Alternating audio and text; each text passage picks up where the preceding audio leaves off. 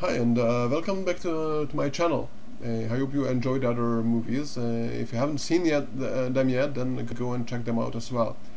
This time I'm going to introduce you how to extend Padre, the Perl IDE, how to write plugins for it. In order to make it easy, we devised a feature which we called My Plugin.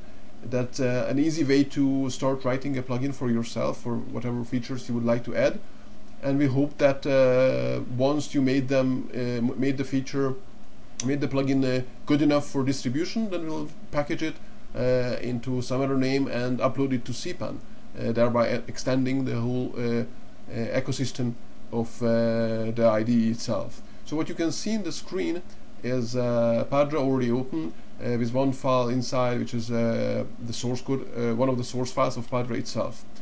If you go to the Tools menu, here, once enabled, there are going to be lots of modules listed, and there is a plugin manager that allows you to enable or disable more plugins. And then within the plugin tools, you will find the Edit My Plugin menu item. Clicking on it, it takes the default My Plugin file and copies into your private configuration area and opens it for editing. It already has some default content in it, and we're going to see what's there and how to use it. So in order to use the My Plugin, you have to enable it, and that's in the Tools menu. There is a Plugin Manager again, and here you'll see the plugins that you have already installed. My Plugin is here and it's currently disabled, so I click on here to enable it. Once I enabled it, the Tools menu will feature the My Plugin entry, and it has an About menu item. Clicking on it will show some information about the plugin itself, including the location of the My Plugin file. As you can see, it's in my home directory, in the .local subdirectory, etc. In some subdirectory that just makes it easy to add more plugins right there in your home directory. The first thing you might notice is that once you have lots of menu items here, it's kind of dragging the mouse all the time, not really what you will like, or clicking on the arrow key and finding your menu items. I would like to have a hotkey here.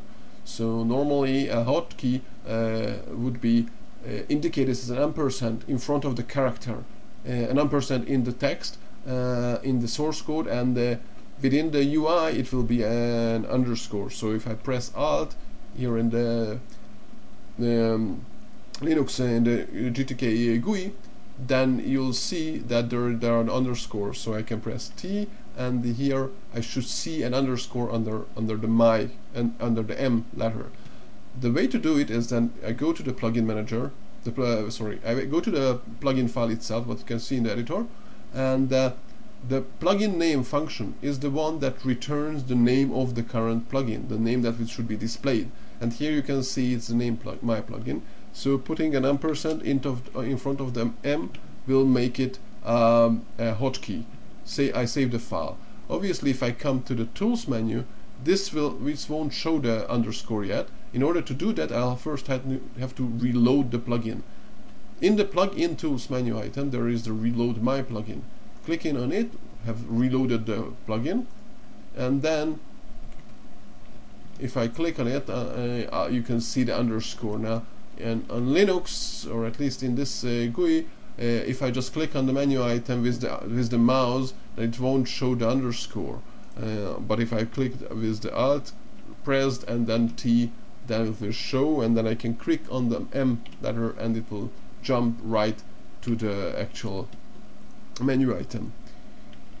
So that's the first thing I wanted to show, but that's not really interesting. What's interesting is adding more menu items, and here there is the menu plugins simple method that returns a pair of values. The first one is the name of the plugin, and then the second value is an array reference with basically key value pairs. The first element every time is the name of the menu entry, and the second one is a method call that will be called when the menu item is activated. You can already see here the About menu entry with a method call there, with a function call there.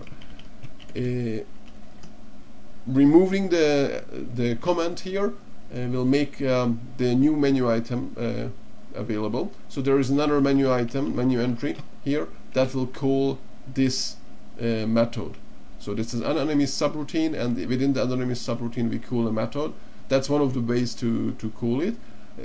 Before using it, let's see what does this do. So right clicking on the name of the function will allow me to find the declaration, which is just in the same file, but still it's an easier way to jump there. Here you can see the other method. What it does is gets the current object, then the $main will get the main object of the editor, and on that main object you can find several methods. One of them is the message, which gets 2 strings and will just give you a pop-up window. So let's save this file and then reload my plugin. And then I have another menu item here, as you can see. Clicking on it, you get the pop-up, and as you can see, the other method, the second variable, the second string, is the title of this window, of this pop-up, and the first one is the actual text here. That's good, but you need to make something more interactive. So there is the prompt menu item, the prompt method. The prompt method gets actually 3 parameters.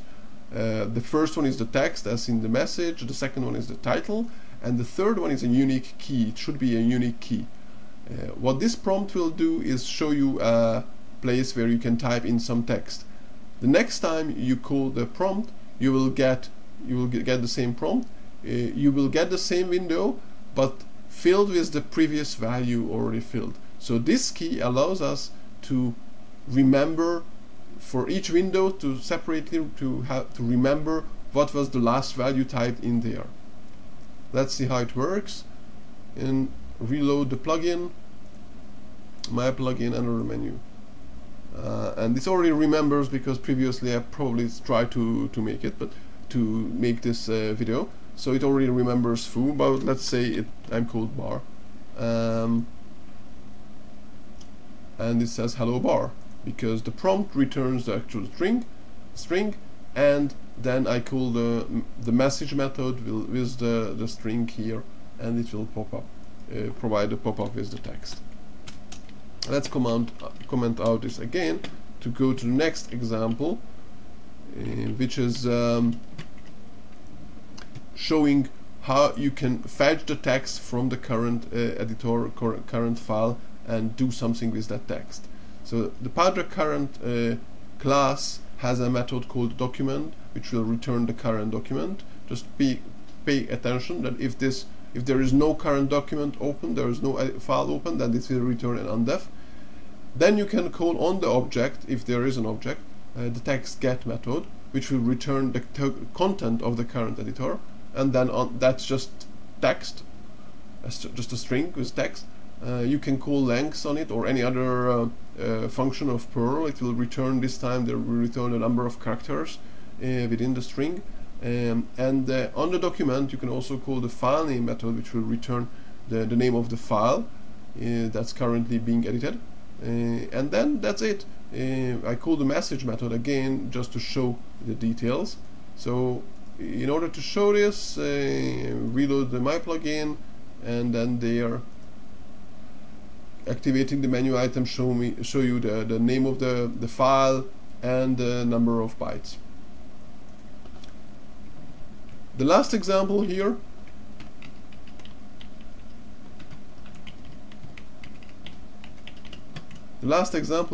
shows you how to manipulate actually the text. So again, take the document, take the text from the document, that's the same as previously, but now we change actually this text. So we run a regular expression on it, removing all the training spaces and the tabs from each line, and then take the text and put it back to the editor.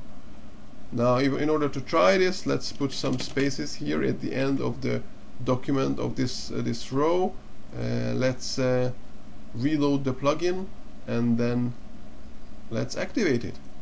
And it moved away the location of the mouse. That should be fixed in some more code. But if I go down to the actual implementation, you can see that there are no more spaces. If I try to go further in the document, the spaces are gone from the end of the file. So basically that's it. Oh, there is another thing that I can show here is what happens if you have too many menu items. You might want to create a further submenu. So the way to do it is enable this part. You can see that a name of the submenu, and then inside you get an array reference. You put an array reference again with the same structure. So here's the name of the entry and the anonymous subroutine to load it.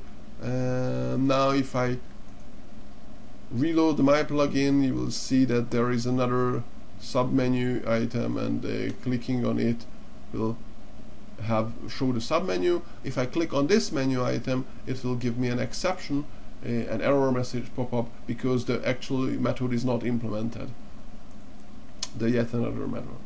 So that's it, showing the way how Padre can be extended quite easily with the My Plugin system. And once you can do that, you can probably package up your plugin into the CPAN module, and we'll see your modules on CPAN. If you have any questions, just you can post it here on YouTube, or probably better to come to the IRC channel of Padre or sign up to the mailing list, and we'll be happy to try to answer your questions the best we can do. If you like the screencast and the video, please upvote it, and please subscribe to the channel, so we'll see that there is interest for further such videos. Thank you, and see you next time.